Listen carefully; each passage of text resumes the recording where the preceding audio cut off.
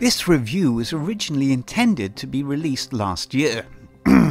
However, due to the acquisition of the PlayStation 4's Nitro-injected successor, the PlayStation 5, this reviewer decided to replay the PS5 version in its entirety for this review.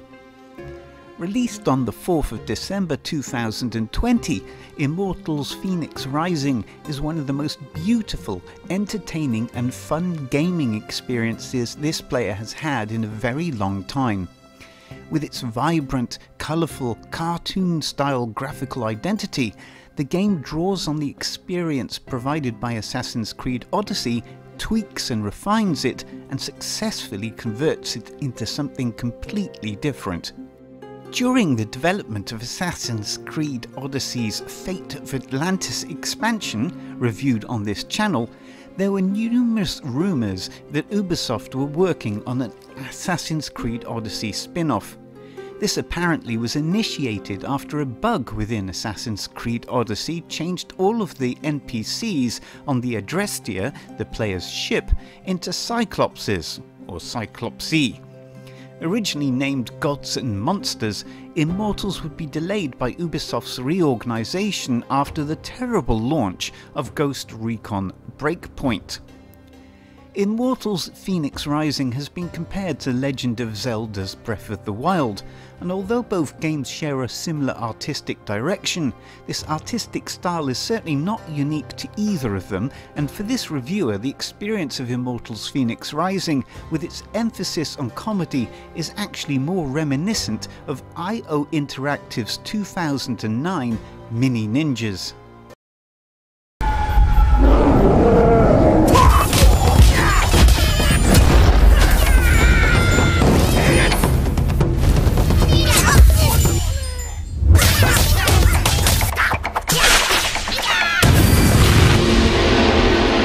Immortals Fenyx Rising features an extensive, fantastical open world named the Golden Isle, saturated in Greek mythology and divided into 6 unique and contrasting zones.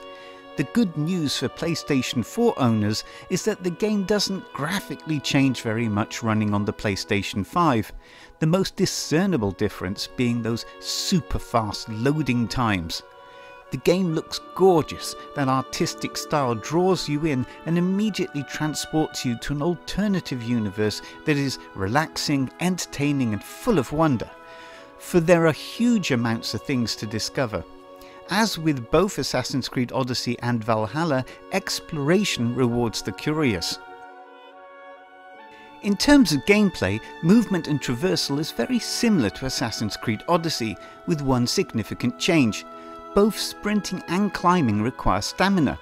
In the Assassin's Creed Valhalla review on this channel, this reviewer made it clear how he felt that the use of stamina in combat was so detrimental to the overall experience of the game. Here though, it is a different situation. As you progress in the game, you will acquire more and more stamina until you reach a point where it really is never an issue. This actually serves as an effective level restriction method. Given that you are able to go anywhere from the very beginning of the game, stamina prevents you from going to places beyond your prowess in combat, and also in completing things way beyond the pacing of the story. One of the driving incentives to carry on is very much the acquisition of more stamina, which are mainly earned from completing vaults. Vaults are something unique to Immortals Fenyx Rising. Perhaps a way of describing them would be puzzle dungeons.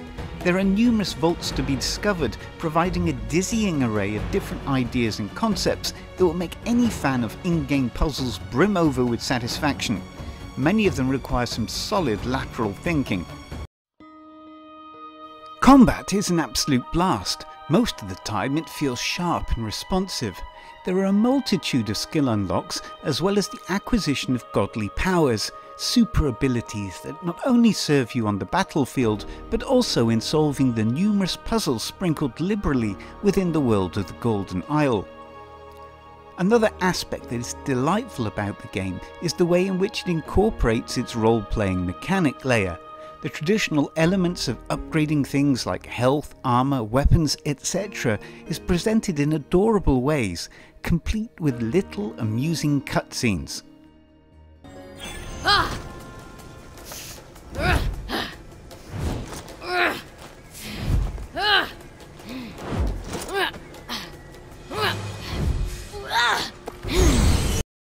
There are a huge number of collectibles within the game, including new weapons and armour, new weapon and armour skins, mounts and other cool things. This further incentivizes the player to explore. Of course, no game is perfect, and there are very infrequent moments where user inputs don't seem to register quickly enough, or times when using certain abilities the character doesn't face in quite the right direction.